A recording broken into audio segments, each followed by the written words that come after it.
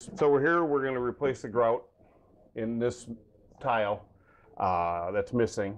And there's 3 different tools that you can use to remove the remaining grout. We always want to get it as cleared out as we can so the new grout has something to hold on to. You can use what's called an angle grinder. I only recommend using an angle grinder if you're highly skilled at it and are in a hurry. So really I don't recommend using these at all, to tell you the truth. You can use an oscillating tool, which is what I'm pretty partial to. It just vibrates back and forth real quick. It's got a diamond bit on it, so it cuts right through the grout. It'll actually cut through the tile if you want it to.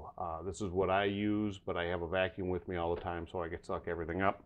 Or if you're not skilled at any of these, you can go to just a manual tool, which will go right through the grout. It'll just take a lot longer. I'm pretty partial to these too. It all depends on how you are with power tools and things like that. I am going to use the oscillating tool. I'm going to get rid of the rest of the grout here because it just doesn't look real sturdy, and then we're going to replace it. It's going to be easy as that. We tested the tiles and we don't hear anything loose in any of these tiles. No loose spots, so we don't have to reset these tiles. We're not going to glue these tiles down. We're just going to replace the grout. I think the floor is bouncing just a little bit. And over 15 years, it's not too bad. 1 spot of grout is missing. So we're going to take it from here. So let's remove some grout.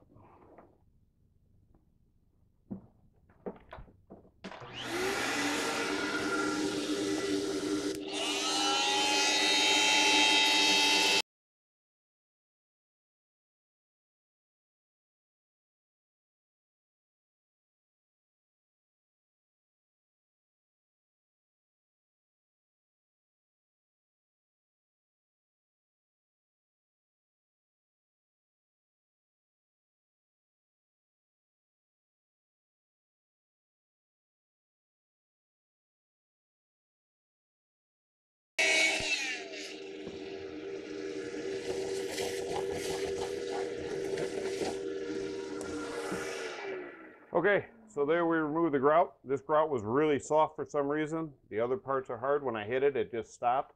But for some reason, this was real soft. So whoever might have replaced this at one time just mixed it too wet, probably, the grout. And it just softened up on them. So we're going to fix it, and we're going to do it the right way. Okay, we'll be right back. Okay, so we're back. I mixed up the grout according to the directions on the package. I only mixed up a little bit. And you kind of want the consistency. I've heard some people say it's like peanut butter. And that's kind of where we're at, is like to the peanut butter stage. You don't want it too watery to where it's running all over. You don't want it too dry to where you can't move it. It's just going to flake out if you do that. When I come down and I'm repairing grout, I just push it in with my fingers. You can get a float if you want, however you want to do it. I just like to push it in with my fingers. I can feel what's going on. I leave it on the top a little bit. I let it dry for a few minutes. I wipe it off, and we're good to go. So let's get at it.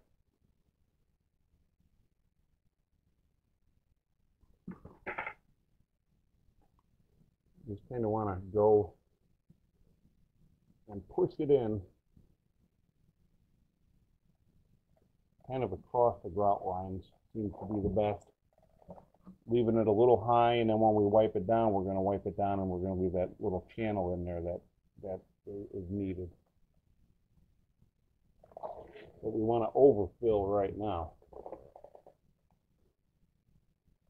These homeowners happen to have the same exact colored grout that was used when they built this house, so we got lucky with that one. A lot of people, when they do these repairs, they repair it to the dirty grout. That's how they replace it. They get the color chart and they match it up to the dirty grout, and I never suggest that. Clean your grout first, know where you're at, know what color it is, and then that's what you match your grout to. You can also go into a closet, you can go into the pantry, anything like that, and find out where it's at least a little cleaner. So we're up just a little higher than it needs to be. We're going to let it dry for a few minutes, and then we're going to wipe it right off. We'll be right back. Okay, we're back. It's been a few minutes. We're going to wipe it down, then we're going to let it dry up a little bit, haze over, and then we'll wipe it down one more time. We want to get the bulk of this off so it comes off nice and easy.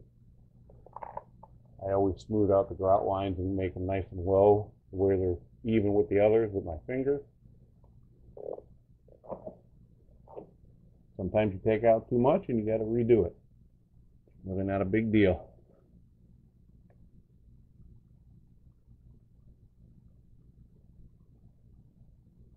You just don't want to go over it too much, because you can just keep going and it'll never be spot on for you. So just get it about like that. We're going to let it dry up even more, and then we'll be back and wipe it down one more time. You'll see a haze on this when we come back. Okay, we're back. It's been about half hour. We put a fan on it. We dried it. It's not completely cured, but it's got the haze on there, and we want to get that off. If you let it sit too long, you got to take your CLEAN-EEZ, which is an acid cleaner, and it will take that haze off of there. If somebody has left a haze on your tile at any given time, acid will eat that off, and CLEAN-EEZ is an acid-based cleaner.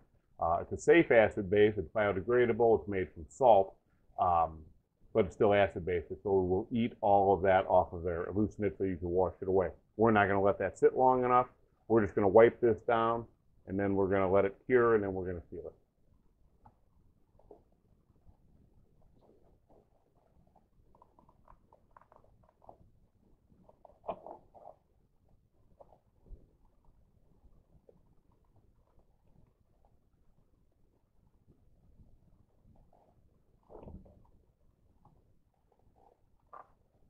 Simple as that.